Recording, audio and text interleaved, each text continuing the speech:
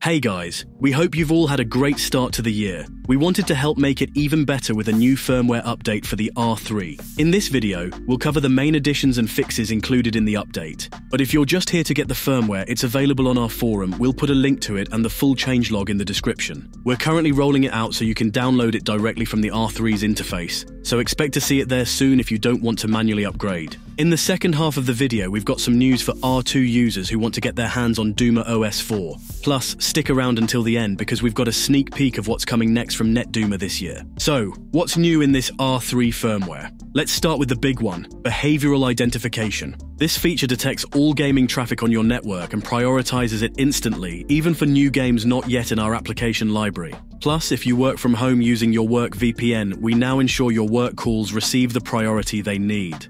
Next up, we've completely rewritten the Ping Optimiser feature. It's faster and more effective than ever, so make sure to check it out in this new firmware. And for our non-native English-speaking users, we've added translations for the R3's user interface. You can now change the display language in the settings menu. If your preferred language is missing, please let us know in the comments so we can add it in the future. Now, onto the bug fixes in this update. We always try to improve the performance and stability on the R3 with every update. Some of you will be happy to hear we've tackled some of the most frustrating issues in this firmware. A big one being memory leaks that we know some users have been experiencing. The full changelog is linked below, so check it out if you want more insight into everything that's been fixed. We released a pretty big DPI update for the R3 at the end of last year.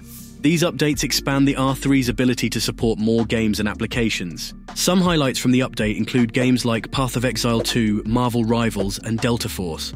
All these games are now in Smart Boost, so their traffic will automatically be prioritized. For some of the games, we'll also be adding GeoFilter and Ping Heatmap support where it'll be helpful. We're already working on the next DPI update, so let us know in the comments which games or applications you want us to include. Now, for the R2 users. There's currently a DumaOS 4.0 beta firmware available for the R2. You can request access to it via the R2 support forum. It's worth mentioning the beta firmware won't be as up-to-date as the R3 firmware mentioned in this video, but it will include the launched DumaOS 4 features. There's a few more things we want to iron out before the official release to the R2. But we know you guys want to get your hands on DumaOS 4 as soon as possible, so feel free to check out the beta firmware. This R3 firmware is the final 4.0 firmware update. The next update will be DumaOS 4.1 and it includes some of the biggest features we've ever made. We're already testing 2 of the main features in closed beta and we'll have more information to share about them soon. So make sure you're subscribed to the channel to not miss any of the exciting updates we've got planned.